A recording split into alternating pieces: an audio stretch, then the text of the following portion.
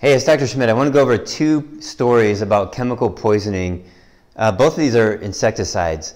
And I'm giving you these stories because they're kind of on the extreme end of what could potentially happen to an individual. But chronic long-term exposure can be equally as bad.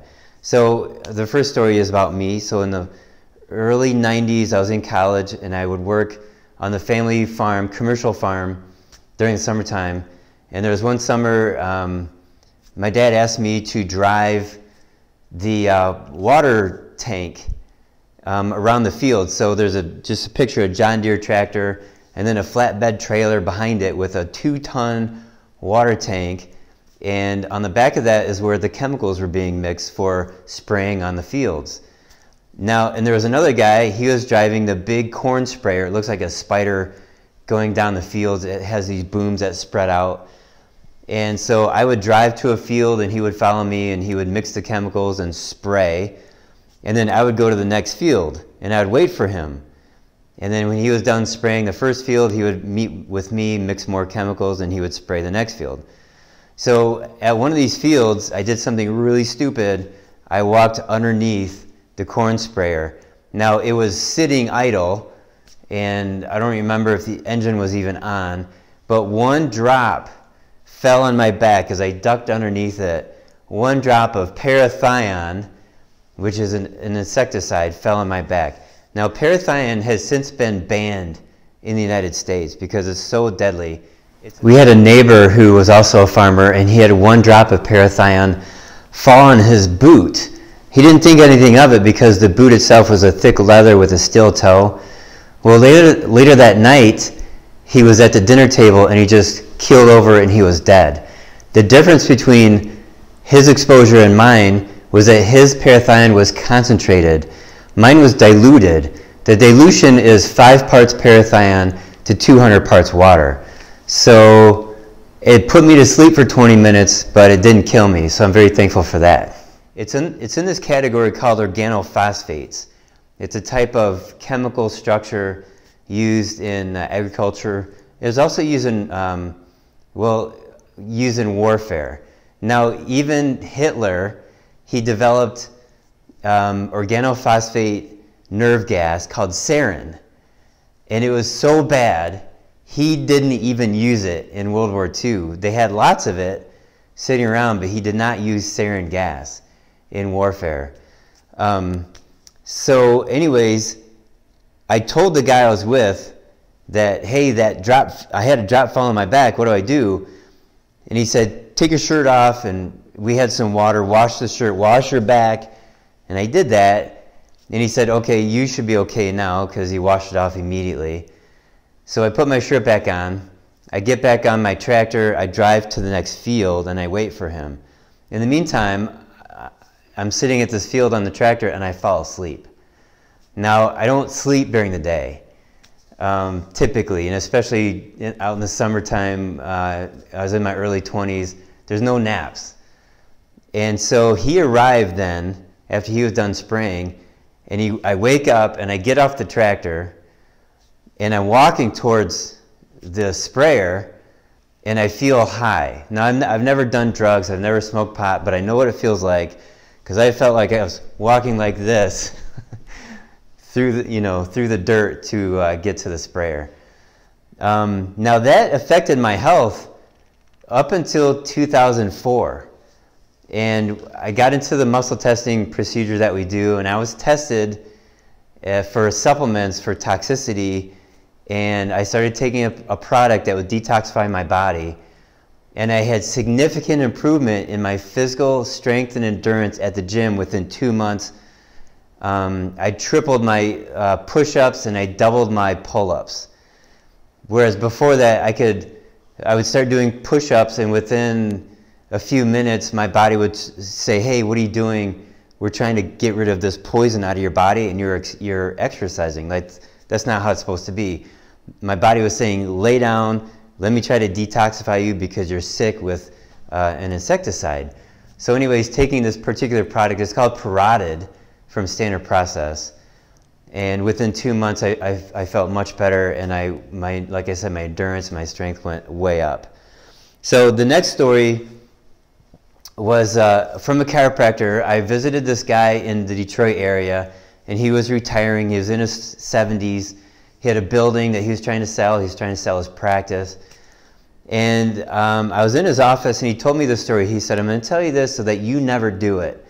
So there's this big hornet's nest in his backyard. And he got 6 bottles of spray, like bug spray, and a friend. And they each had 2 bottles, and then 2 more bottles just in case. So on the count of 3, he and his friend started spraying this hornet's nest like this. 1, 2, 3, and they start spraying. And he can't stop now because the hornets are all pissed off. They're going to attack you. So you got to spray until the bottles are completely empty. While he's doing this, he feels the liquid going down his wrist. If you look at your wrist, you might even see the veins are right there on the surface. So now he's being poisoned because one of the cans is leaking down his wrist. Within 2 weeks, he started getting neurological symptoms. Now, if he were to go to a medical doctor, they would call it Parkinson's, or they would call it MS, or they would call it whatever. But the point is, his diagnosis is he was poisoned. And I looked up the name of the can. I forgot the name of the product he was using. But I looked up the chemical structure, and I think it had bromine in it.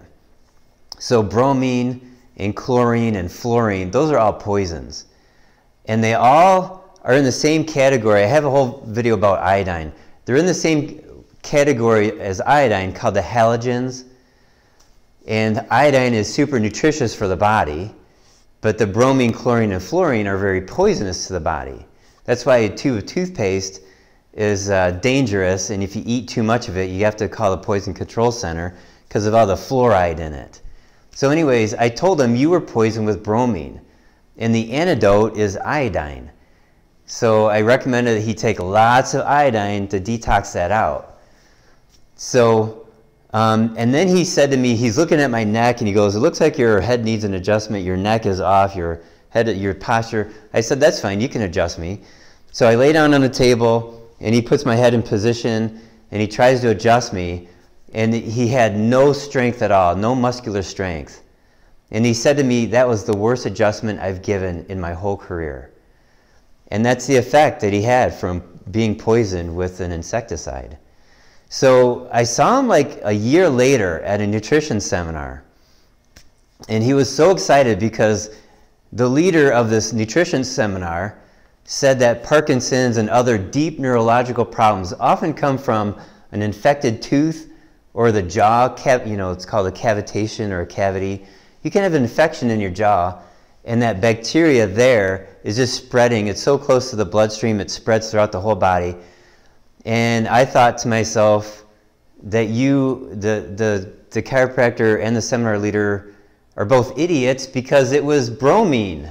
It was the insecticide. He told me the story. But I guess his memory was failing too. That's part of the deal.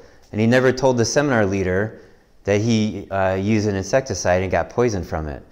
So if you see, there are people who shake and they're diagnosed with Parkinson's, and you have to think at some point in their life, maybe chronically or maybe they had a single exposure, maybe it's a poisoning. And if you spray, if let's say you have a whole bunch of ants and you spray them with a Raid, the ants in the center, they die, they're dead. But the ants around the perimeter, they're on their back and they're flapping, they're shaking. That's because they were poisoned. So I actually have one more story. A friend of mine who, he's now in his 70s, but when he was in his 30s, he started shaking. At the age of 40 or 41, he had all of his mercury fillings taken out, and the shaking got better. And he's never been through a proper detox program, and now he's shaking so badly that he is embarrassed when he writes checks because his handwriting is so bad. But the point here is that when he was 40, he had his fillings taken out, the shaking improved at that point. Now the mercury is still sitting in his body, and it's still destroying nerve tissue. So if you have nerve tissue, it looks like this, and you place mercury near it, that nerve tissue just shrivels up. In real time, it's actually pretty fast. So it can cause memory problems and these deep neurological conditions that we all want to avoid. So yeah, you got to detox your brain. I got videos about that. And you want to detox your central nervous system, and we can do this. Oh, I got another story for you. So I have a guy who, he has been a patient of mine for tinnitus. And I put him on the ketogenic diet, and he got into ketosis very quickly, and the tinnitus was gone. And I only have him on 3 different products, and 2 of them are for detoxification. And the second detoxification product, I just put him on it 3 weeks ago. And he came back to me last week and he said that his poop smells more and it's black. And he's got head pain and pressure. And I said, that's great. That is the best news I've heard all day. You are detoxifying. So keep going. So over the course of a few months, the pain and pressure in his head will disappear and the poop will normalize. Now, if I take supplements for heavy, heavy, hardcore detoxification supplements, I don't get any change in my bowel movements, my stool, my urine, nothing changes because my body is clean. All right, and that's part of the deal with detoxification. Detoxification improves the health of the person within a few weeks or a couple months. You know that something's different. You know that your body's improving. You know you're having detox reactions that lead to better health. Like every 2 weeks you may feel worse, but when you look back you say, oh, I'm better now than I was 2 weeks ago. And you look back, I'm better now than I was 2 months ago, even though you have these detox reactions. If you feel worse and worse and worse 2, 3, 6 months later, you're not detoxifying. If there's no change in your health 6 months later, you're not detoxifying. You're not on the right products. So when you're detoxifying, you could feel worse, but over weeks and months, you know that you're doing better because you have other symptoms that are getting better. All right, I just want to spout off on the things I've been thinking about over the weekend and some stories I want to share with you. So if you like this, give me a thumbs up, share, subscribe. And if you're ready to detoxify, we can help you with that. It's best to call the office. You can also email us, but the information is below. All right, take care.